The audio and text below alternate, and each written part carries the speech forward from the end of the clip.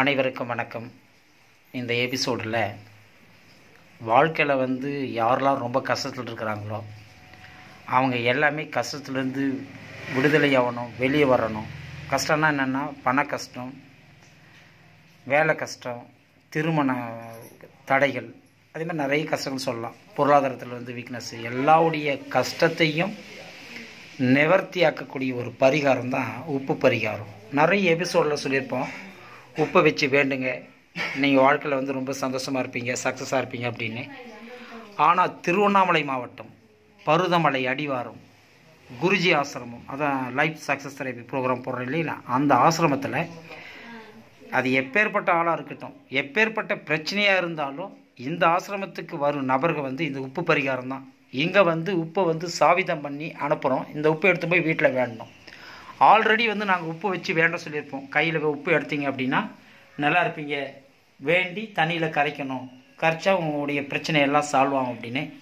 ஆனால் ஒரு சிலர் அது நம்பிக்கையோடு செய்கிறாங்க, அது சக்ஸஸ் ஆகுறாங்க. ஒரு சிலர் நம்பிக்கை இல்லாமல் இருக்கிறாங்க.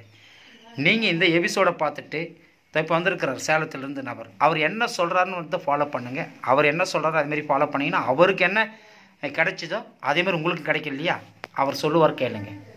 நான் சேலத்துலேருந்து வந்துருக்கிறேன். நான் இப்போ நான் வரதுக்கு முன்னாடி ரொம்ப கஷ்டத்தில் இருந்தேன். ஆனால் இவரோட இதை நான் பார்த்தேன், வீட்டில் பார்த்தேன். நல்லா இந்த மாதிரி உப்பு வச்சு வேண்டாம் நல்லா இருக்குன்னு நான் நேரடியாக பார்த்தேன். நேரடியாக பார்க்கும்போது இந்த மாதிரி உட்கார செஞ்சேன். அப்படி இப்போ இருக்கிற இதே தான் எனக்கு கண் முன்னாடி இருக்கிறது இதே தான் செஞ்சேன். அப்படி அதை நான் இந்த செஞ்சுட்டு இதே மாதிரி வீட்டில் போய் செஞ்சேன். அது செஞ்ச பிரகாரம் எனக்கு அதுக்கு அடுத்து நல்லா தான் இருக்குது. எது எடுத்தாலும் தொட்டதெல்லாம் நல்லா இருக்குது. என் கஷ்டமாக தீர்ந்துருச்சு. அதேமாதிரி என்னோடய ஃப்ரெண்டுக்கு அப்படி தான் இருந்தது. கல்யாணமே இல்லாமல் இருந்துச்சு அவங்க பொண்ணுக்கு. இப்போ அவங்க நல்லா வரணும் அமைஞ்சிருக்கு. அதனால் நீங்களும் இந்த மாதிரி செய்யுங்க. எவ்வளோ கஷ்டமாக இருந்தாலும் அது விமானத்தில் ஆகிடும். சரி, நீங்கள் உங்களுடைய கடலாம் அடைச்சிட்டிங்களா? கடலாம் அடைச்சாச்சு. வீடு கட்டிங்களா? வீடு கட்டியாச்சு. சரி, உங்களா கூட வந்தார் அவர் அவரோட பொண்ணுக்கு மேரேஜ் இல்லாமல் இருக்கு. பூராமே தடைகளாகவே இருந்துச்சு. எவ்வளோ நாளாக தடைகளாக இருந்துச்சு? அது ஒரு 5-6 வருஷமாக இருந்துச்சு. வயசு பொண்ணுக்கும் அதிகமாகிடுச்சு. சரிங்க. இப்போ இது வந்துட்டு போகிற பிரகாரம் அடுத்தது இப்போ நல்லா ஒரு வரணும் அமைஞ்சிருக்கு. வசதியான பயங்கரமான வசதியான இடத்துல அமைஞ்சிருக்குது. நல்லா இருக்கு. நீங்கள் எப்படி வேணுனீங்க? இப்போ இந்த உப்பு சாவிதம் பண்ணி அனுப்பிச்சாங்க இல்லையா? ஆமாம். இந்த உப்பை வீட்டில் போய் எப்படி வச்சு வேணுனீங்க? இப்போ வீட்டில் போய் எனக்கு எல்லாமே இருக்குது என் வீட்டில். ஏன்னா கஷ்டமாக தீர்ந்துச்சு. வீடு கட்டிட்டேன், என் வீட்டில் பணம் நிறையா இருக்குது அப்படின்னு சொல்லிட்டு என் மனைவி பழகியும் நல்லா இருக்காங்க, எந்த கஷ்டமும் இல்லாமல் நல்லா இருக்காங்கன்னு சொல்லி அதேமாரி அதுக்கு எப்படி நான் வேலைன்னா அதேமாரி தான் எனக்கு நடந்தது. அதேமாதிரி உங்களுக்கு சக்ஸஸ் ஆகிடுச்சு. அதே மாதிரி சக்ஸஸ் ஆகிடுச்சு. நீங்கள் இப்போ இந்த ஆசிரமத்துக்கு எவ்வளோ நாள் ஆச்சு? இங்கே 1 வருஷம் ஆச்சு போய். அந்த போய் இந்த மாதிரி செஞ்சால் நான் நல்லா இருக்கேன். மறுபடியும் மீண்டும் நல்லா இருக்குங்கிறதுக்காக தான் இந்த இடத்துல வந்துருக்கேன். இங்கே போட்டுருக்காங்களா இதே மாதிரி மறுபடியும் நான் செய்யணும். நான் வீட்டில் போய் இது மாதிரி எல்லாரும் செய்ய சொல்கிறீங்க. அதே மாதிரி எல்லாரும் செஞ்சாலும் வாழ்க்கை நல்லா இருக்கும். செஞ்சால் தான் எதுவுமே நல்லா இருக்கும். வாழ்க்கையில் நீங்கள் சுபிச்சமாக இருக்கணும், சந்தோஷமாக இருக்கணும், சக்ஸஸாக இருக்கணும் அப்படின்னா இந்த எபிசோட் பரிகாரம் தான் எல்லாருடைய வாழ்க்கையை மாற்றும். இந்த உப்பு பரிகாரம் நிறைய பேர் ஃபாலோ பண்ணுறாங்க. இதை நீங்களும் செய்யணும், சக்ஸஸாக இருக்கணும், சந்தோஷமாக இருக்கணும் அப்படின்னு தான் இந்த எபிசோடு. இந்த எபிசோடை பார்க்குறவங்க, இதை கேட்குறவங்க, இதை சப்ஸ்கிரைப் செய்கிறவங்க எல்லாமே வேறு ஒன்றும் இல்லைங்க. இதுதான் இங்கே பரிகாரம்னா இப்படி தான். இந்த உப்பை சாவிதம் பண்ணி நீங்கள் ஆல்ரெடி உப்பை வச்சு வேண்டி ஒரு சிலர் சக்ஸஸ் ஆகிருப்பீங்க. சப்போஸ் ஒரு சிலர் சக்ஸஸ் ஆகலாம், ஒன்றும் கவலைப்படாதீங்க. இந்த உப்பை சாவிதம் பண்ணி இப்போ திருவண்ணாமலை மாவட்டம் கடலாடி பருதமலை அடிவாரம் லைஃப் சக்ஸஸ் தெரப்பி ப்ரோக்ராம் போடுற ஆஃபீஸ் யூனிட்டில், அதுவும் பருதமலை குருஜி ஆசிரமத்தில் என்னென்னா இதுதான். அது எப்பேற்பட்ட பிரச்சனையாக இருக்கட்டும், கடன் தொல்லையா, வாழ்க்கையில் பிரச்சனையா, தொழில் பிரச்சனையா, இது மாதிரி நிறைய பில்லி சுனி ஏவல் எதுவாக இருக்கட்டும் எல்லாமே உப்பு பரிகாரம். இது ஏன் நான் உப்பு பரிகாரத்தை அவ்வளோ ஸ்பெசிஃபிக்காக ஃபாலோ பண்ணேன்னா, கேட்டால் கிடைக்கும், தொட்டால் தொடங்கும். நீங்கள் என்ன கேட்டு சக்ஸஸாக வேணும்னு நினைக்கிறீங்களோ அவ்வளவும் சக்ஸஸ் ஆகும்.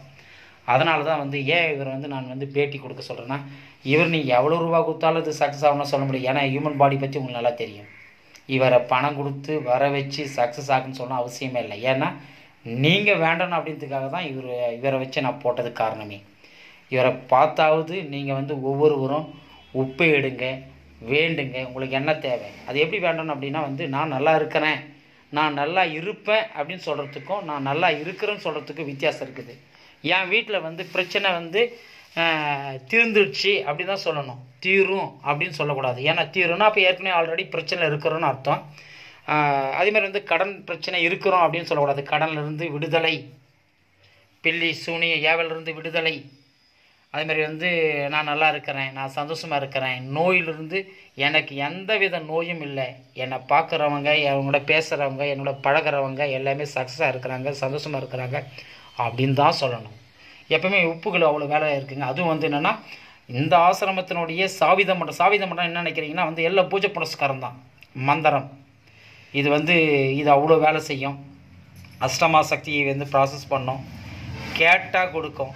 நீங்கள் தொடணும், தொட்டு தொட்டு வேண்டணும். எப்படின்னா இப்போ இந்த சாவிதம் பண்ணுற அனுப்புகிற உப்பை வந்து வீட்டுக்கு எடுத்து போகணும். வீட்டுக்கு எடுத்து போயிட்டு உங்கள் வீட்டில் ஒரு தட்டில் உப்பை கொட்டிட்டு சுற்றி எலுமிச்சை மழை வச்சுட்டு 1/4 மணி நேரம் அதை தொடணும். நான் நல்லா இருக்கிறேன், சந்தோஷமாக இருக்கிறேன், பிரச்சனை எனக்கு எந்த பிரச்சனையும் இல்லை, என் கடன் தீர்ந்துருச்சு, எனக்கு நல்ல வீடு அமைஞ்சிச்சு, வீடு இல்லையா வீடு வேணும்னா வீடு கிடைச்சிருச்சு, வீட்டை நான் கட்டிட்டேன் அப்படின்னு தான் சொல்லணும். பணம் வேணுமா, பணம் எனக்கு கிடைச்சிருச்சு அப்படின்னு தான் சொல்லணும். அதுமாதிரி வீட்டில் பிரச்சனை, கணவன் மனைவியுடைய பிரச்சனை, மாமியாருடைய பிரச்சனை, சொந்த பந்தத்துடைய பிரச்சனை, எனக்கு எந்த பிரச்சனையும் இல்லை, நான் நல்லா இருக்கிறேன், நான் சந்தோஷமாக இருக்கிறேன் அப்படின்னு தான் சொல்லணும். இது வந்து நீ எந்த அளவுக்கு உண்மையாகவும் பற்றுதலாகவும் பாச பந்தத்தோடு சொல்கிறீங்களோ அந்த அளவுக்கு வேலை செய்யும். சொல்ல தான் வேலை செய்யும். அவசியம் வந்து நீங்கள் செய்யணும் அப்படின்றதுக்காக தான் இது வந்து ரொம்ப ரெக்வெஸ்ட்டாக போடுறேன். ஏன்னா ஃபீட்பேக் பொறுத்தளவுக்கு நீங்கள் வந்து யூடியூப்பில் பார்த்துருப்பீங்க கமெண்ட்ஸ்லாம், எத்தனை பேர் கமெண்ட்ஸ் படிக்கிறீங்கன்னு எனக்கு தெரியாது. அதனால தான் நேரடியாகவே இது சேலத்துலேருந்து இவ்வளோ வராங்கன்னா எவ்வளோ செலவுன்னு உங்களுக்கு நல்லா தெரியும். நீங்கள் நினைக்கிற மாதிரி வந்து அவரெல்லாம் ரொம்ப கஷ்டப்பட்டு வந்து செலவு பண்ணி நீ இவ்வளோ ஆசிரமத்துக்கு வராருன்னா இதுதான் கடவுளுடைய வைப்ரேட். அவ்வளோதான். நான் நல்லா இருந்தால் நான் ஒரு இடத்துக்கு போவேன், நான் நல்லா இருந்தால் நான் சக்ஸஸ் ஆவேன் அப்படி மாதிரினா நீங்கள் அவசியம் இந்த உப்பு பரிகாரம் பண்ணணும். உப்பை கையில் வச்சு வேண்டிட்டு தண்ணியில் கரைக்கணும். உப்பை எடுத்துட்டு என்ன கேட்டாலும் கொடுக்கும்.